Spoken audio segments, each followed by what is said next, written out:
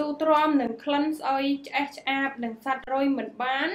លើកគ្នាដេញរថយន្តចាក់សម្រាមចេញពីភូមិចាស់ព័ត៌មានពីខេត្តបន្ទាយមានជ័យ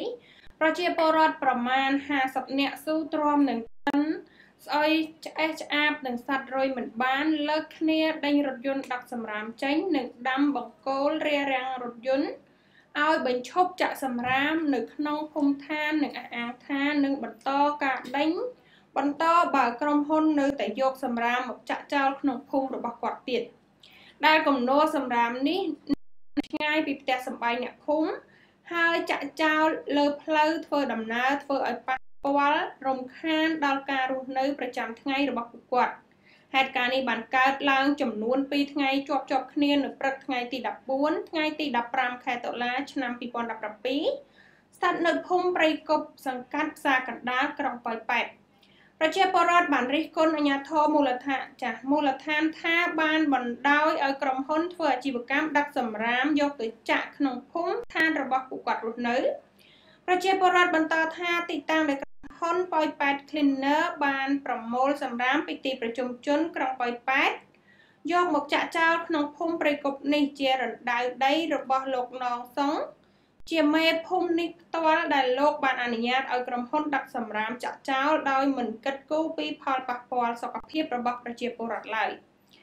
ប្រជាពលរដ្ឋក្នុងភូមិព្រៃគប់បានឲ្យដឹងថាពួកគាត់កំពុងព្រួយបារម្ភបញ្ហាក្លិនស្អុយនិងសត្វរុយបណ្ដាលមកពីគំនរសម្រាមធ្វើឲ្យខូចសុខភាពកូនចៅរបស់ពួកគាត់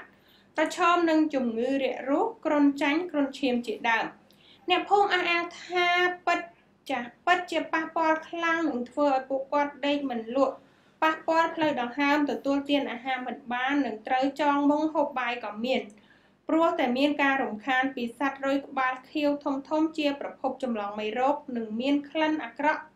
ជះតាមខ្យល់មកដល់លើផ្ទះសម្បែងពួកគាត់កំពុងរស់នៅបើសិនជាមានជំងឺឈឺស្កាត់ពិតជាលំបាកហើយព្រោះពួកគាត់សុទ្ធតែជាអ្នកមានជីវភាពខ្វះខាតរកមួយថ្ងៃដើម្បីរស់មួយថ្ងៃតែប៉ុណ្ណោះចាស់សូមស្ដាប់ប្រសាសន៍របស់បងប្អូនប្រជាពលរដ្ឋចាស់សូមអញ្ជើញហើយខ្ញុំសំណូមពរថាឲ្យរដ្ឋាភិបាលឲ្យជួយគិតគូរដល់បងប្អូនប្រជាជននៅនេះផងបាទអាជ្ញាធរនៅនេះព្រោះបងប្អូនវាគ្រោះថ្នាក់ទាំងអស់100នាក់ហើយក្នុងមួយភូមិហ្នឹងបានប្រយោជន៍12 3នាក់ហ្នឹងឯងដែលធ្វើឲ្យខូចប្រយោជន៍ឲ្យ100នាក់នៅក្នុងភូមិហ្នឹងត្រូវឈឺស្កាត់ហើយបងប្អូនតែក្រីក្រផងគ្មានលុយមានការអីត្រូវមើលជំងឺផងបាទហើយខ្ញុំក៏បានរៃរាប់ប្រាប់គេម្ដងទៅ2ដងហើយគេថាគេចាក់ថ្នាំហើយបាត់ស្អុយតែខ្ញុំតាំងពីកើតម៉ែខ្ញុំមកឥឡូវដែលលឺថាចាក់ថ្នាំណាកើតបាត់ស្អុយស្អុយអីអមស្អុយឲ្យសម្រាមហ្នឹងបាទយប់អីស្មានណាក៏ស្អុយដេកមិនលក់ស៊ីបាយមិនបានហើយបងប្អូននេះត្រូវឈឺស្កាត់ទេវាអត់មានលុយមានអីមើលជំងឺផងហើយនិយាយទៅអាជ្ញាធរក៏ទៅឲ្យទៅអត់មានអ្នកណាមកជួយដោះស្រាយដល់អីសោះឈប់ឲ្យយកដឹកឡានមកចាក់ទៀតទៅជាជនចាសម្រាប់នឹងឈប់យកមកឲ្យឆ្លងដល់ជាជនទៀតទៅចាមូលហេតុវាស្អុយសត្វតកៅវេលាហូបបាយសត្វដាក់ក្នុងមុខចាពេលហូបបាយយកមកបាត់មុខលេបរួយសារួយខៀវហើយបើមិនអញ្ចឹងទៅមិនងាប់ជាជនអស់ទេជាជនកូនក្មេងទូចងាប់ដល់ហាមរួយផងនិយាយពីកន្លងមកដល់ទាន់ចាក់សម្រាមមិនទាន់ចាក់សម្រាមមែនអីស្រុកភូមិខ្ញុំមិនអីធម្មតាចាជំងឺក៏មិនមានតែពេលយកសម្រាមមកចាក់ទៅជួយអស់ពេញមកភូមិមិនដល់ថាមិនរួចពេលវេលាលើកបាយចូលស៊ីក្នុងមុខចាឲ្យតកៅវែករួចសារួយខៀវ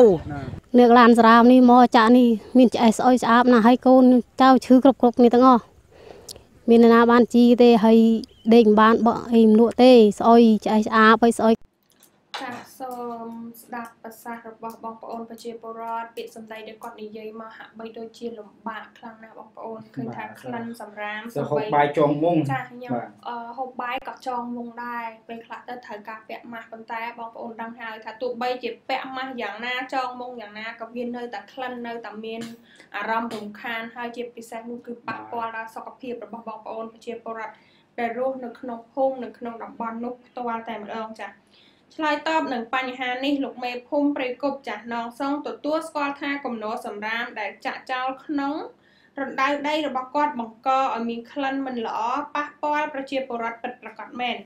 លោកបន្តថាករណីក្រុមហ៊ុនធ្វើអាជីវកម្មដាក់សម្រាមចាក់ចោលក្នុងរណ្ដៅដីរបស់គាត់នេះដោយសារតែទីលានរបស់ក្រុមហ៊ុន នៅភូមិទួលពងរសង្កាត់ផ្សារកណ្ដាលក្រុងប៉ោយប៉ែតមានបញ្ហាជាមួយប្រជាពលរដ្ឋក្បែរនោះដូច្នេះក្រុមហ៊ុនក៏សុំគាត់ចាក់បណ្ដោះអាសន្នសិនហើយរឿងនេះខាងសង្កាត់ក្រុងក៏បានដឹងដែរលោកងៅមេងជ្រួនចាអភិបាលក្រុងប៉ោយប៉ែតបានឲ្យដឹងថាក្រុមហ៊ុនដឹកសម្រាមដែលមកចាក់នៅទីលាននៅភូមិទួលពងរសង្កាត់ផ្សារកណ្ដាលវិញដែលជាទីលានដែលទទួលបានការឯកភាពពីក្រសួងបរិស្ថាននិងមន្ទីរបរិស្ថានត្រឹមត្រូវតែត្រូវបានប្រជាពលរដ្ឋនៅទីនោះតវ៉ាយកដីទៅចាក់និងធ្វើរបងបាត់ផ្លូវផងក្រុមហ៊ុនខ្លាចកកស្ទះសម្រាមនៅក្នុងក្រុងក៏យកសម្រាមទៅចាក់ចោលលើភូមិព្រៃកប់ចាស់គ្រាន់តែចាក់បណ្ដោះអាសន្នដើម្បីពន្យាពេលដោះស្រាយជាមួយប្រជាពលរដ្ឋនៅភូមិទួលពងរសិនលោកបានបន្តថាដោយឥឡូវនេះទីលានចាក់សម្រាមចាក់បណ្ដោះអាសន្ននៅភូមិព្រៃកប់នោះមានការលំបាកនិងមានប្រជាជនតវ៉ាផងខាងអាជ្ញាធរក្រុងកំពុងបង្កើតគណៈកម្មការដើម្បីដោះស្រាយជាមួយបងប្អូនប្រជាពលរដ្ឋនៅភូមិទួលពងរឲ្យអស់ពីសមត្ថភាពរួមទាំងផ្លូវច្បាប់ផងដែរហើយអាជ្ញាធរមិនអាចឲ្យមានសម្រាមកកស្ទះពេញក្រុងបានទេព្រោះតែប្រជាពលរដ្ឋចាស់ប្រមាណពី10ទៅ20គ្រួសារដែលតវ៉ាចា៎បាទអរគុណអ្នករចនាតទៅទៅនឹងរឿងសម្រាមឬតាមការលើកឡើងរបស់បងប្អូនជារដ្ឋតថ្នាក់ហូបបាយចុងមុំខ្ញុំនឹកឃើញការប្រហែលជា2ឆ្នាំមុននៅខាងខេត្តតាកែវកញ្ញារចនាចាំនេះករណីដែលជាពលរដ្ឋក្នុងប្រសង់ឆាន់អាហារនៅក្នុងវងហើយគេថតបង្ហោះពេញ Facebook ចា៎បាទនៅចាំទេបាទគេថាមិនយ៉ាងដែរកញ្ញារចនាចង់ចឹងបើចង់ចឹងទៅខាងប៉ោយប៉ែតហ្នឹងទៅខាងទីនិយាយទៅបាត់ទៅជាមួយលោកស្រុននេះខ្ញុំទៅចា៎បាទចង់ដឹងថាតើអារម្មណ៍យ៉ាងម៉េចពើដែលទិដ្ឋភាពបែបនេះបាទតើវាប៉ះពាល់ខ្លាំងអត់ដល់សុខភាពបងប្អូនជាពលរដ្ឋចាលោកស្រុនមិនចាំបាច់ថាទៅសាកនៅទិដ្ឋភាពនោះផ្ទាល់ទេសូម្បីតែស្ដាប់សម្លេងរបស់បងប្អូនប្រជាពលរដ្ឋហើយសម័យមើលពីទិដ្ឋភាពនោះក៏ដឹងដែរថាលំបាកប៉ុណ្ណាមានអារម្មណ៍ធុញថប់យ៉ាងណាហើយជាពិសេសនោះប៉ះពាល់ដល់សុខភាពរបស់ក្មេងៗកុមារីតូចដែលពួកគេមានសុខភាពនៅក្មេងខ្ចីនៅពេលដែលប៉ះពាល់ទៅវានឹងធ្វើឲ្យឈឺចាស់ស្កាត់ខ្លាំងមែនតើចាស់បាទទៅលើបញ្ហាតាមការពីប្រជាពលរដ្ឋគាត់បានប្រតិធានអំថាគាត់ធ្លាប់ស្នើទៅអាជ្ញាធរហើយប៉ុន្តែអាជ្ញាធរគាត់ហាក់ធ្វើហើយបាទមិនអើពើអញ្ចឹងហើយមួយទៀតអាជ្ញាធរក៏គាត់បាននិយាយដែរថាគេចាក់ថ្នាំមកអត់ស្អុយទេបាទតែអ្វីដែលប្រជាពលរដ្ឋថាមិនអោយស្អុយមិនបាទបើធំក្លិនពេញភូមិបាទអ្នកថាជាពិសេសគឺកូនចៅរបស់គាត់ឈឺគ្រប់គ្នាទៅហើយហ្នឹងបាទអញ្ចឹងមិនដឹងថាជាការដោះសាររបស់គាត់ឬក៏គាត់មានថ្នាំចាក់មិនអោយស្អុយចឹងមែនគឺយើងមិនដឹងដែរបាទវាសំខាន់ជាពលរដ្ឋថាឮថាចាក់ថ្នាំមិនអោយស្អុយប៉ុន្តែ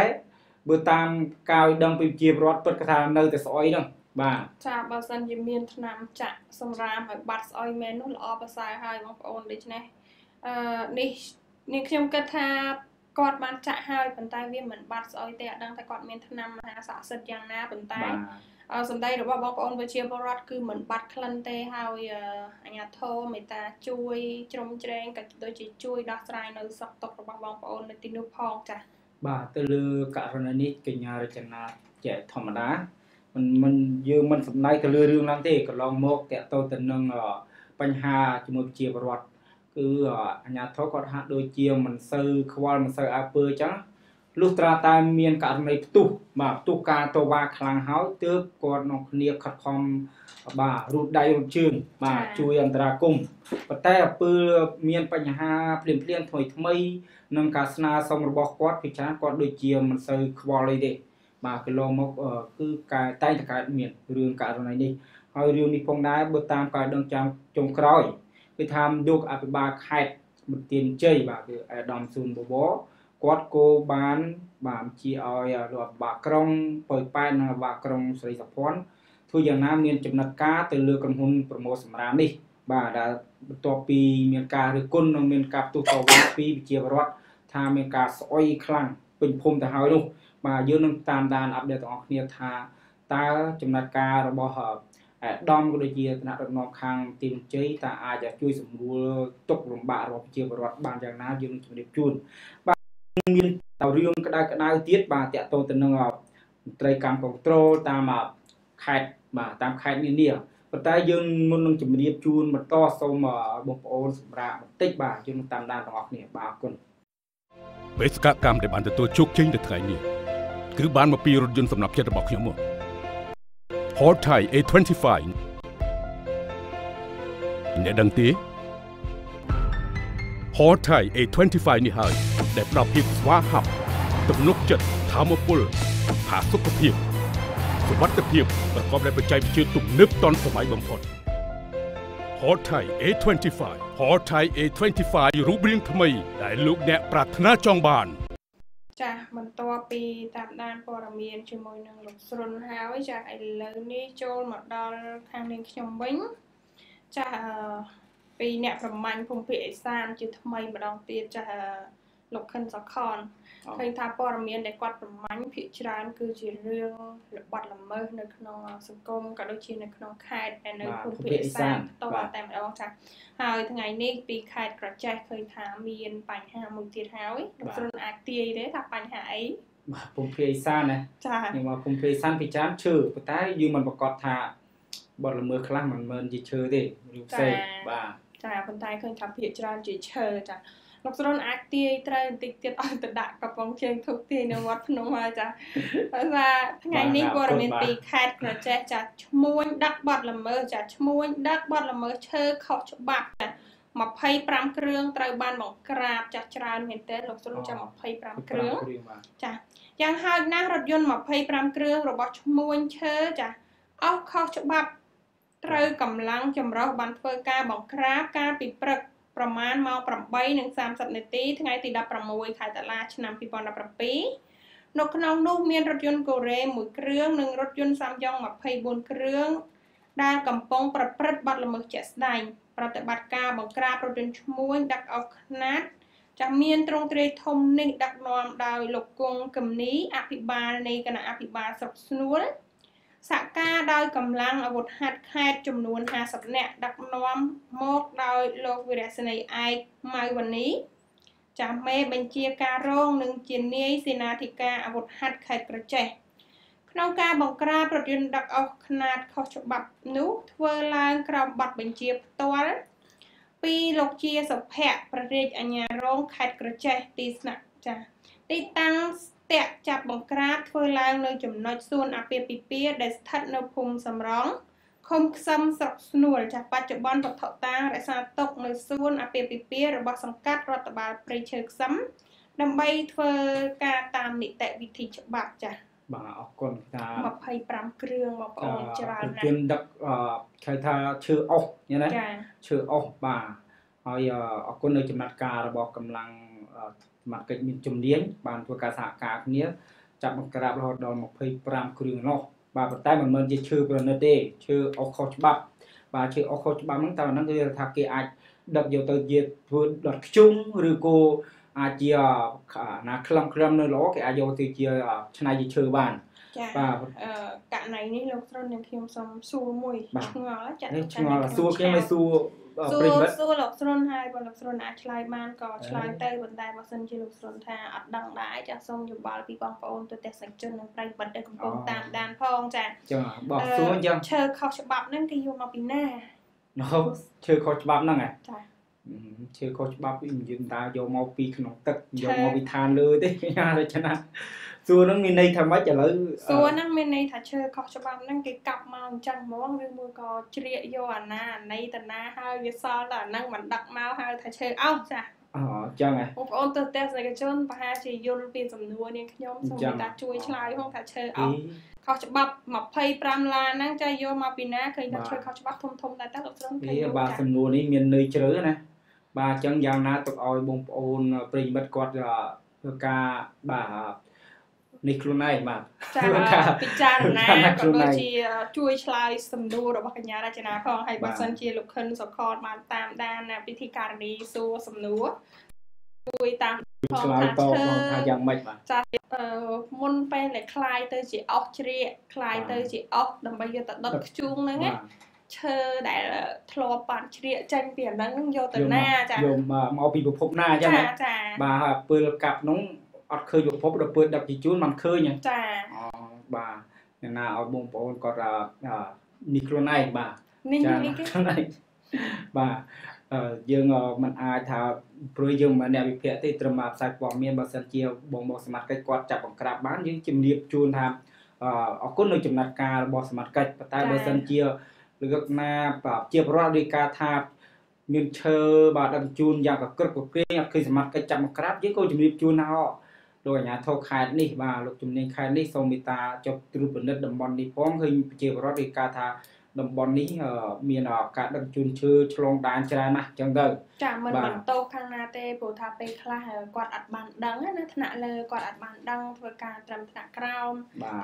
អត់ហ៊ានចាប់ឬមួយក៏អត់ហ៊ានមកក្រាបដោយសារគេមានខ្សែមានអីនៅពីខាងក្រៅខ្លួននៅពីខាងក្រៅខ្នងអីចឹងទៅបងប្អូនប្រជាពលរដ្ឋអាចជម្រាបជូនមកកាន់មជ្ឈមណ្ឌលព័ត៌មានរបស់ TNM បានយើងខ្ញុំនឹងជម្រាបជូនក៏ដូចជាផ្សាយជូន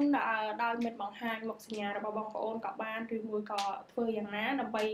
ងាយស្រួលនឹងមានសុវត្ថិភាពទាំងអស់គ្នាប៉ុន្តែគោលបំណងរបស់ TNM គ្រាន់តែចង់ឲ្យបងប្អូនប្រជាពលរដ្ឋចាស់សុខសប្បាយសុខទុក្ខជាធម្មតាសប្បាយចិត្តសប្បាយរីករាយក្នុងការអភិរក្សធនធានដែលខ្មែរមានចា៎បាទអរគុណជួយយ៉ាងណាក៏យើងសូមនឹងកសាងបងប្អូនសមាជិកមួយចំនួនដែលគាត់ខិតខំប្រឹងប្រែងបម្រើប្រជាពលរដ្ឋគោលដើម្បីអភិវឌ្ឍសង្គមជាតិ